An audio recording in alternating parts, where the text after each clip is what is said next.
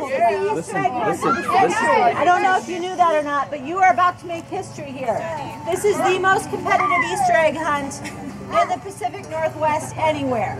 If we were in the Midwest, there would be a lot more competition. So here's what we're going to do. We are going to divide into teams.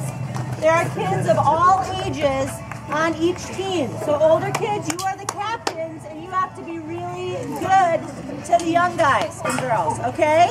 Deal? The key here is competition along with teamwork, and we need to work together. So, run. Oh yeah! Well, you can choose to do whatever you like. Okay, so this is how this is going to work.